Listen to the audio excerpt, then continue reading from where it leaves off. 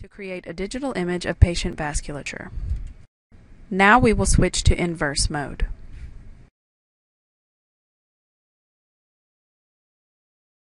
Here we switch to fine detail, which enhances the contrast within the image, bringing out finer structures. VeinViewer can help locate elements which will affect the clinician's choice of access sites, such as bifurcations or valves.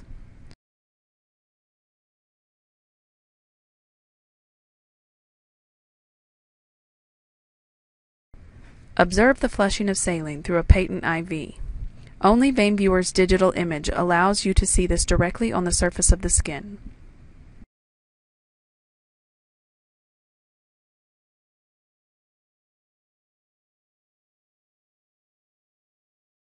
Here the catheter is slowly removed to simulate the visualization of an infiltrated vein.